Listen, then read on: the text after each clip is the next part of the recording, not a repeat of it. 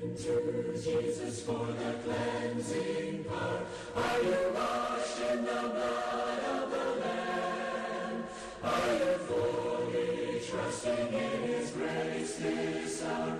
Are you washed in the blood of the Lamb? About a quarter of us weren't here this morning, but I sure am glad to see that we have a lot of people this evening. So I'm going to say a little bit about this morning's lesson, and maybe that'll help bring you up to speed. What we talked about this morning were the characteristics of Satan that each and every one of us should try to imitate. Not the bad ones, but the good ones. Satan does have some good attributes, such as Satan is patient. He is not easily discouraged at all. He will wait forever, if that's what it takes, for you to sin so he can have you. Very patient individual. Satan does believe in God. He does believe in heaven, and he's well aware of hell. Satan works day and night. He doesn't give up. He will continuously walk about like a roaring lion, seeking whom he may devour. He knows God's word. He knows it better than you and I do.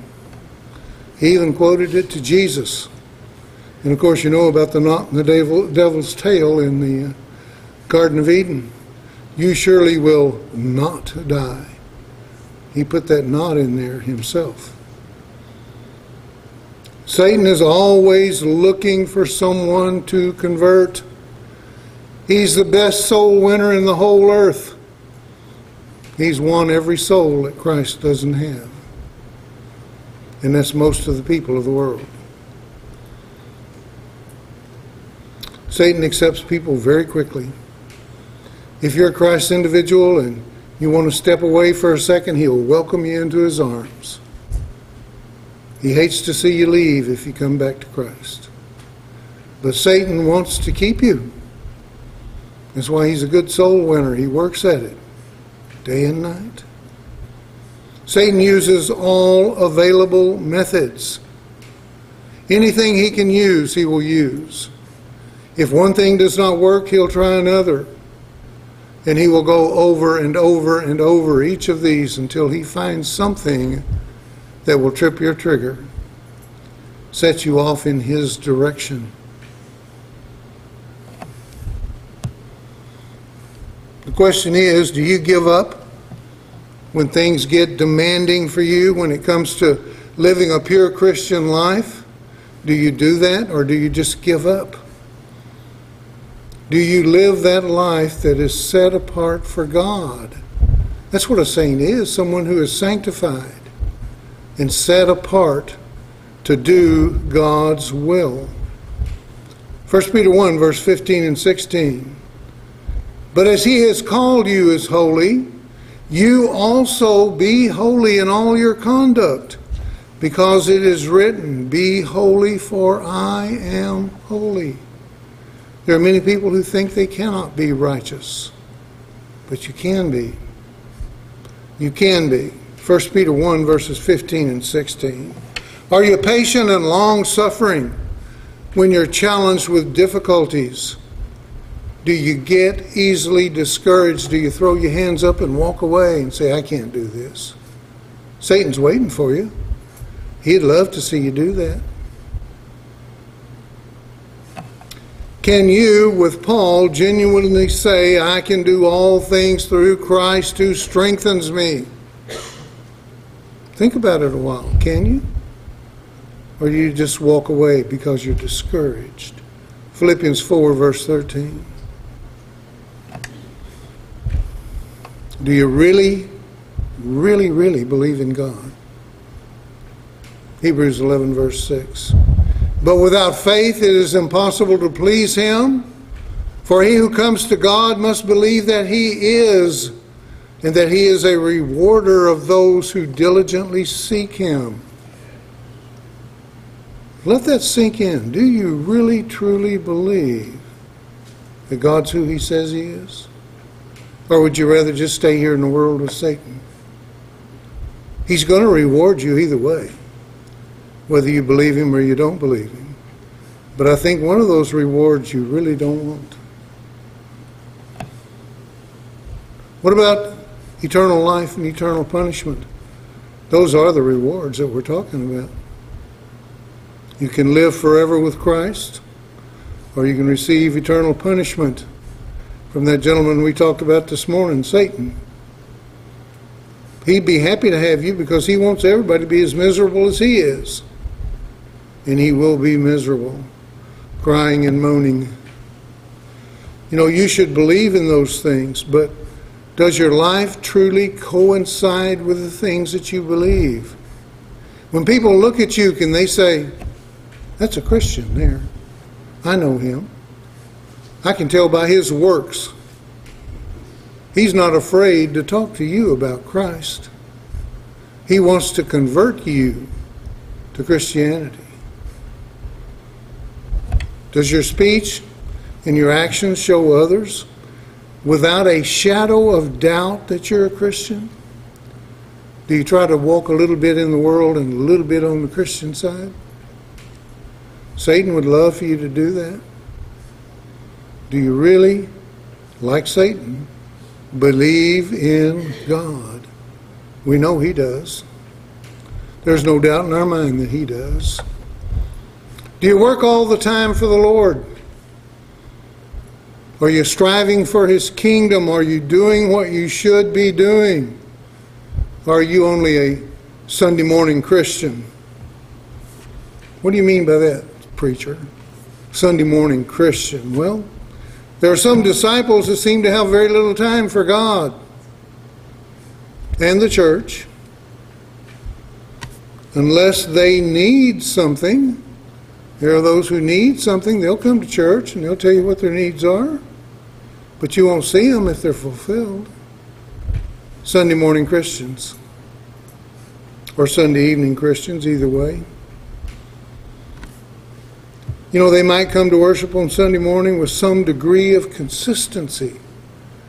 You may see them 365 days a year. But they're only here on Sunday morning.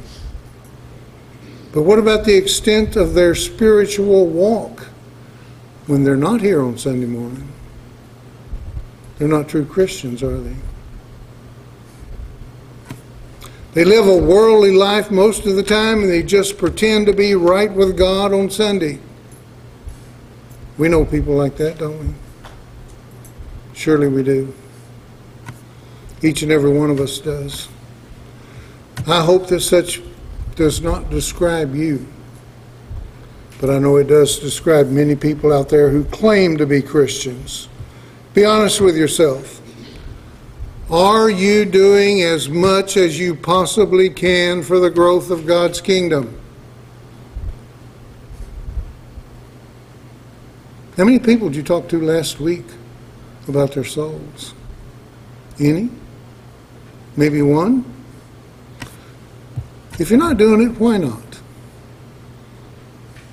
Doesn't the Lord tell you to do that? Didn't he give us a commission to do that? Is there anything more important than serving the Lord in your life? Matthew 6, verse 33. Seek ye first the kingdom of God and his righteousness, and all these things will be added to you. Everything. Are you just a part-time disciple, or are you laboring full-time and putting in lots of overtime for the Lord? Probably not. You're probably not doing that, but if you are, you should be. Do you know the Bible? Satan does. Satan can quote it. Can you? If somebody came up to you and said, tell me the plan of salvation, could you do that? Teach me the Word of God, could you do that? Would you be willing? Sadly, many Christians do not know the Word of God, self-professed Christians, because they don't study. They have no clue. If I ask you where's the book of Leviticus, where would you say it is? What about Haggai? Where is it? One's third from the front and one's third from the end of the Old Testament. But could you find them if you needed to? Could you show someone from the Bible what they need in order to be saved? If you love them, you can. If you love them, you will. And you will study the Word of God so that you know. Do you read the Word of God every day? Or do you just put it off and say, well, maybe someday I'll read it. Maybe later, right now, I've got to do this or that. If not, what are you going to do with your time? What are your priorities? What Jesus says, seek ye first the kingdom of God. Is that what we're doing? We need to be doing that, don't we? If you don't think that you have time for daily Bible study, then you've got a problem somewhere else. You've got another problem that needs to be solved because you're not putting God first. Either you're too busy earning up a living for yourself, you're saving up your earthly treasures for here, or you're too busy fulfilling your own wants and your own desires. You're not filling the Lord's desire for you. Evangelism is a hard thing to do. But really it's simple. And it's easy. And anyone can do it. You know, if knowing God's will and growing in knowledge is important to you, you will make time for daily Bible study. Of course, if it's not, you won't, will you? 2 Peter 3, verse 18. But grow in the grace and the knowledge of our Lord and Savior, Jesus Christ. To him be the glory, now and forever. Grow in grace and grow in knowledge. The only way you can do that is study the Word of God. That's one of the purposes of our evangelism, to seek and encourage other people to study God's Word daily. Everyone needs to study the Word daily. Set aside a point in time, whether it be in the morning or at lunch or at noon or in the evening. Set aside a time for Bible study. Are you always looking for a prospect? Is there someone you know that should be Christians? They really aren't, or at least they think they are, but they really aren't. Take some time and think about two people right now. Write their names down.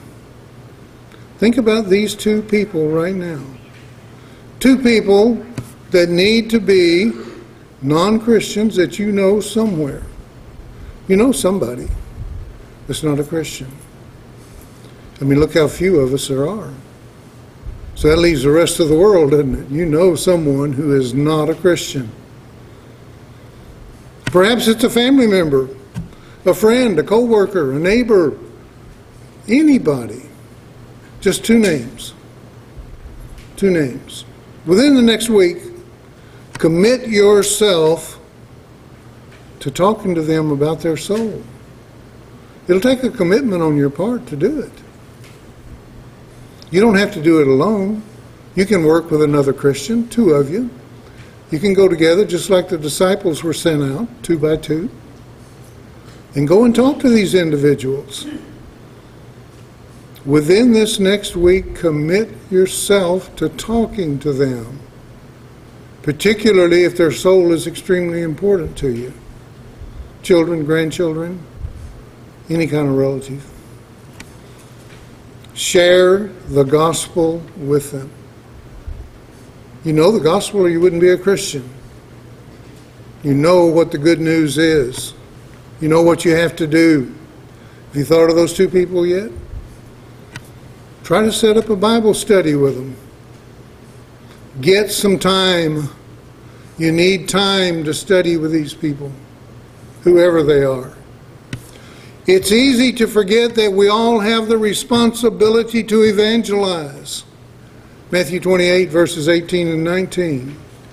Go therefore and make disciples of all nations, baptizing them in the name of the Father, the Son, and the Holy Spirit, teaching them to observe all things I have commanded you.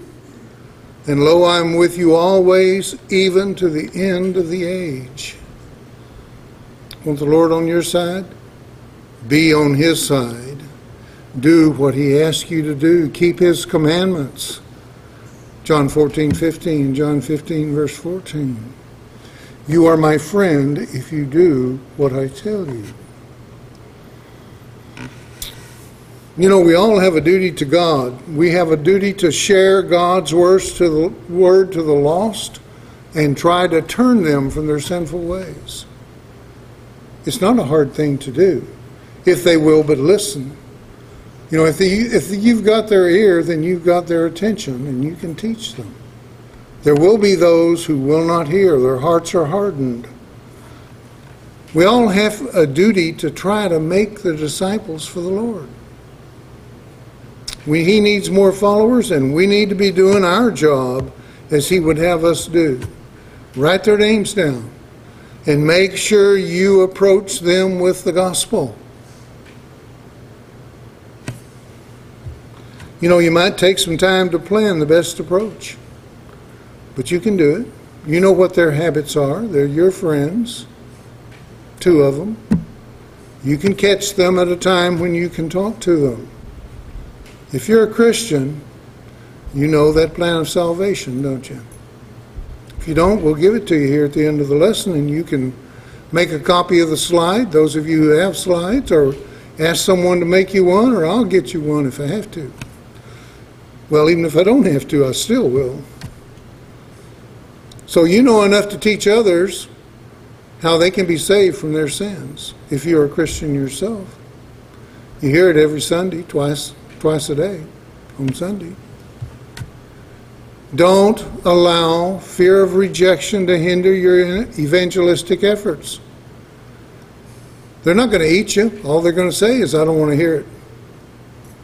And you can walk away. No fear. Take somebody with you if you think you're going to have a problem. Have 2 people. A witness. If you truly love these people and you want them to enjoy the blessings of eternal life with you, you'll do everything within your power to get them to believe and obey the truth. It's not hard to do. If you don't love them, of course, you'll take the easy route and you'll do nothing. You'll just become a pew warmer, keeping the pews warm on a cold winter night.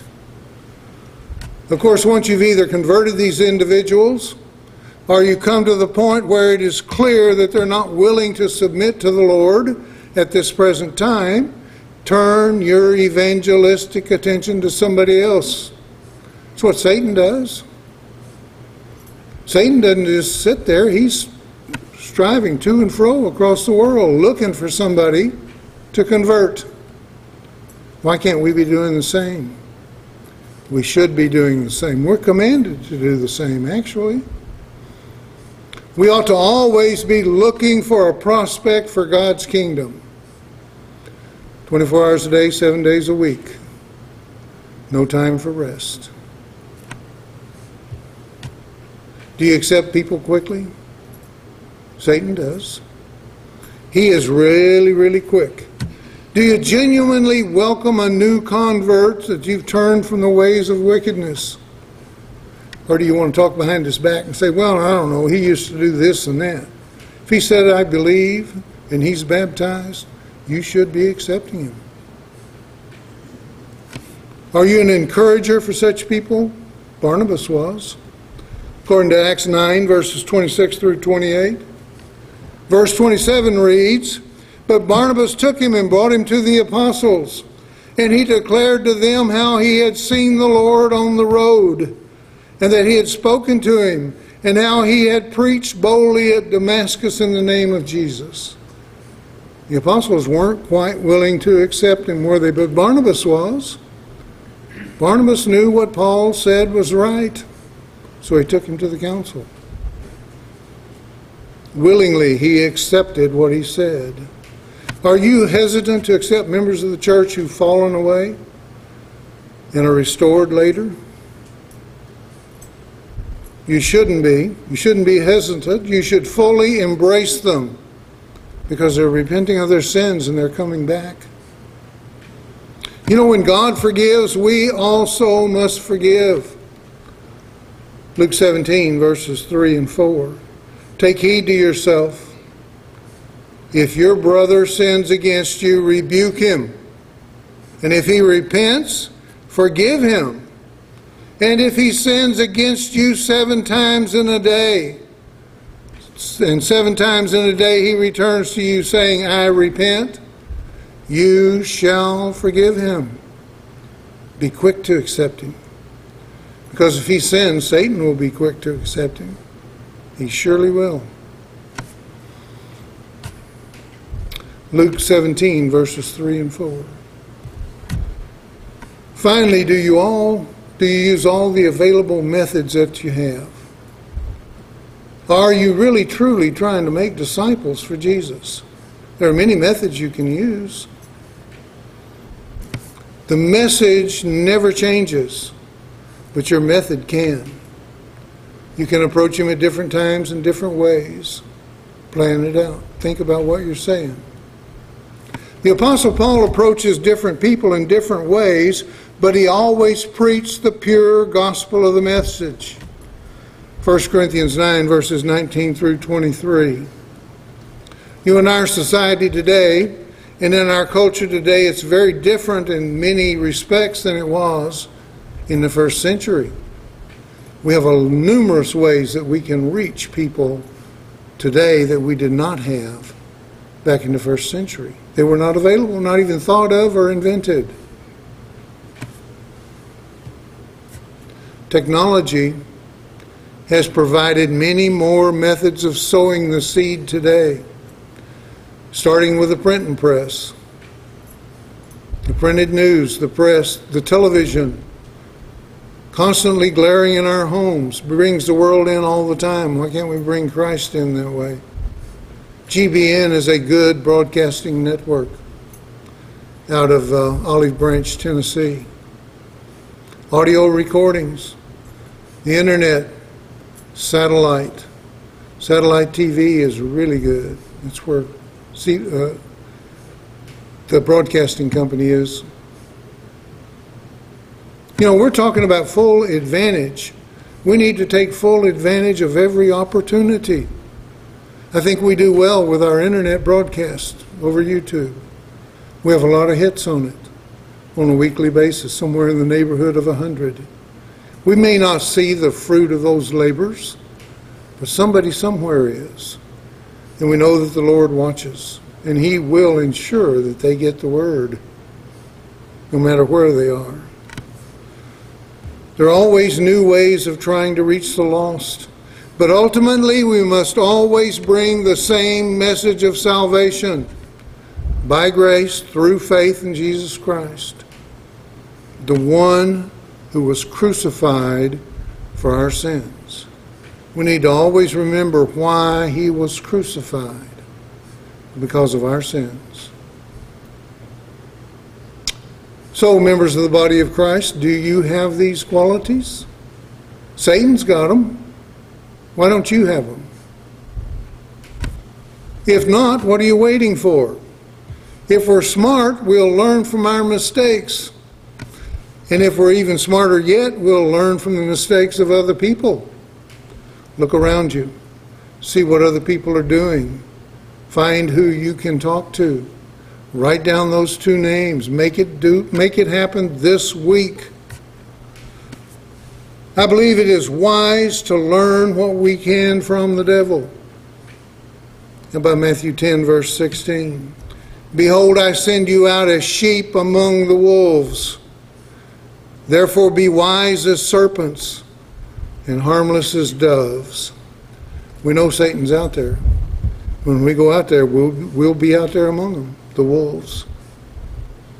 Admittedly, Satan uses these noble characteristics for evil, but we can use them, and we must use these characteristics for good. And may the Lord bless you and keep you as you strive to do His will. And you know that He will. He said He would. For those of you who've forgotten the plan of salvation, print out this slide when you get home. Study it. Get to know it by heart. Memorize all these verses so you can teach other people. If you are a penitent and erring child of God, remember Acts 8:22.